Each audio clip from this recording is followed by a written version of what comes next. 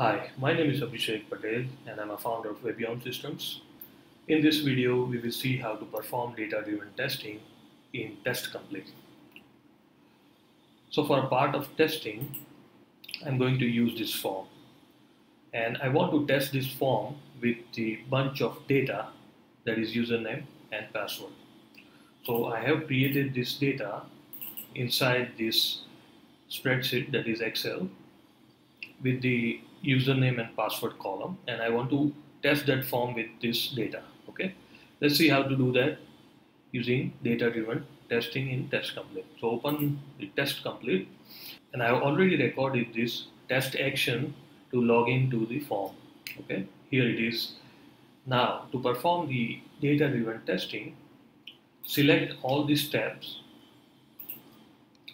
right click, and select this make a data loop. Okay, so before you do that, make sure your spreadsheet is closed.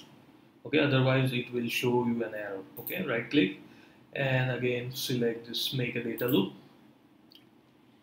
and here it will ask you to create a variable that will store the data, or that will store the column or row data from your spreadsheet. So I am going to keep it as it is, that is var1, and going to click on next. And here are the options TestComplete provides where you can store data to perform the data-driven testing. Since I am storing my data in an Excel worksheet, I'm going to select this option, that is Excel worksheet. My data is coming from Excel worksheet.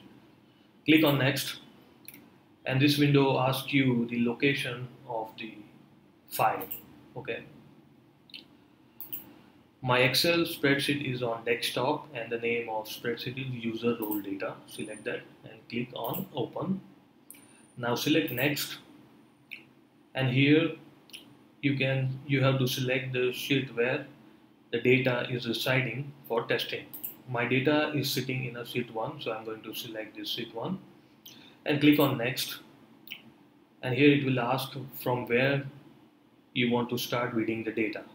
So from the row 1, because row 0 is just a label, that is username and password, but the actual data starts from the row 1. Okay, row 0 has this label, that is username password, but row 1 has the actual data. So I'm going to keep this as it is and click on next. Now here you have to select first, you have to select the input box where you want to provide the data from spreadsheet.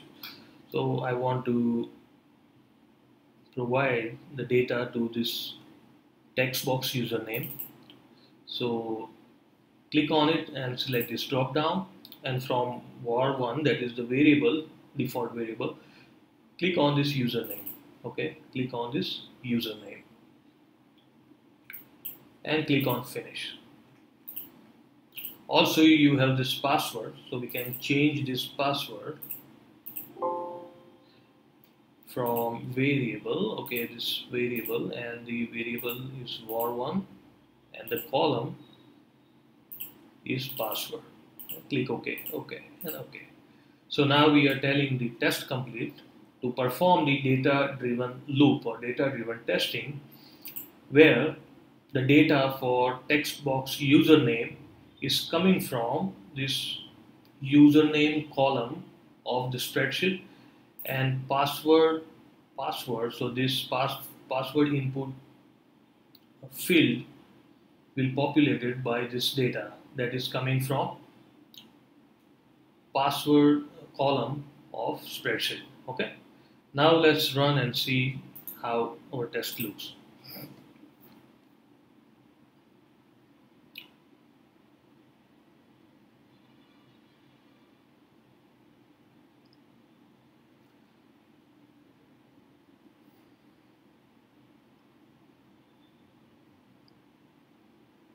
So as you can see, it's doing the data-driven testing.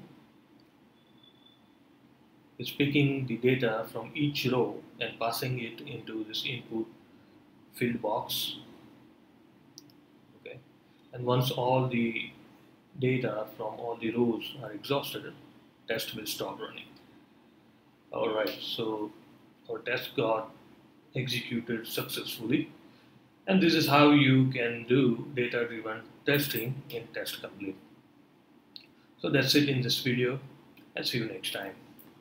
So if you need a software testing consultation or software testing training, then visit to our company's URL, that is www.webionsystems.com, and on the home page click on this contact us button, which will take you to the contact us section of the website. Now here either you can write us at contact@webionsystems.com, or you can call us at this number if you are from India, or at this number if you are from United States or the Canada. Thank you.